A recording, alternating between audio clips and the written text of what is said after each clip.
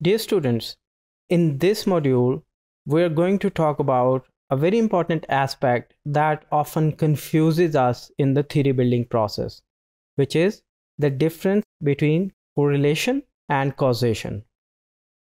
Causation is when one variable directly affects another variable. For example, variable A is directly leading to have an effect that is produced as variable B. If A exists, then B exists. If A does not exist, then B doesn't exist. Correlation is when two variables are related to each other, but one does not necessarily cause the other variable. It does not mean that if two variables are simultaneously coexisting, they must have the causal relationship between each other. So criteria for establishing the causation must be the temporal priority, that one variable must precede the other variable, and correlation, both variables must exist simultaneously, and ruling out of alternative explanations. It means that it doesn't mean that if two variables are coexisting simultaneously, there would not be the possibility that any other variable can have an effect on the relationship of these two variables. आसान लफ्ज़ों में correlation और causation जो हैं वो एक दूसरे को रिफ्लेक्ट नहीं करते हैं, बल्कि causation का मतलब ये है कि दो वेरिएबल्स का आपस में बराह रास्त ताल्लुक है. मिसाल के तौर पे अगर एक वेरिएबल जिसको हम A का नाम देते हैं तो वो नेसेसरली बी को कॉज करेगा. ए की वजह से जो है वो बी है. ए है तो बी है, अगर ए नहीं होगा तो बी एग्जिस्ट नहीं कर सकता.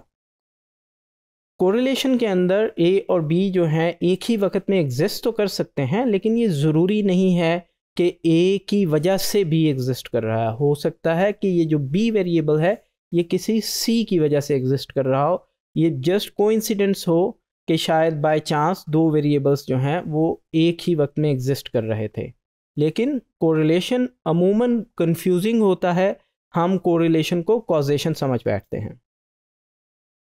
फिर इसमें स्पूरियस कोरिलेशंस होते हैं, जैसे दो वेरिएबल्स जब हमें ये लग रहा होता है कि शायद ये इंटर रिलेटेड हैं, इनका आपस में कोई कनेक्शन है, लेकिन वो रिलेशनशिप असल में किसी थर्ड वेरिएबल या सी वेरिएबल की वजह से हो रहा होता है. तो ऐसे वेरिएबल्स को स्पूरियस वेरिएबल कहते हैं, जिनको रिसर्च के अंदर कंट्रोल करना ज़रूरी होता है. इसी वजह से हम उनको कंट्रोल वेरिएबल्स भी कहते हैं.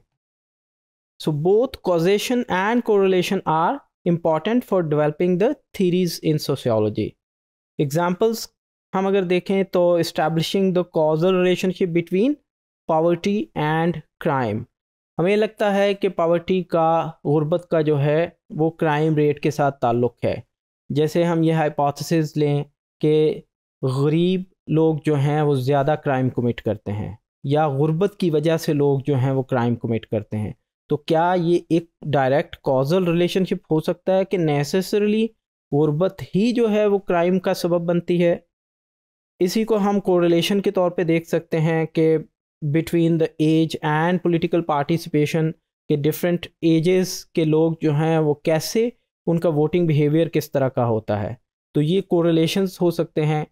पिछली मिसाल को हम इस तरह से वाज़े कर लेते हैं कि अगर हम गुर्बत का पॉवर्टी के साथ डायरेक्ट रिलेशनशिप देखना चाहें तो हमें ये लगेगा कि शायद कुछ स्पूरियस वेरिएबल्स हैं जो इन दोनों के बीच में भी इंटरवीन कर सकते हैं.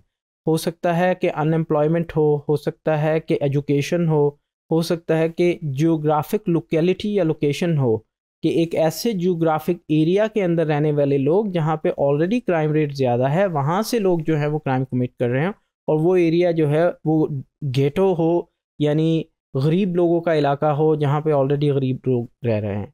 तो इसमें ज़रूरी नहीं है कि डायरेक्ट रिलेशनशिप जो है हमारा इस्टेब्लिश हो सके कि एक वेरिएबल की वजह से दूसरा वेरिएबल कॉज हो रहा है. बहुत से स्पूरियस वेरिएबल्स होते हैं जिनको रिसर्च में कंट्रोल करना ज़रूरी होता है.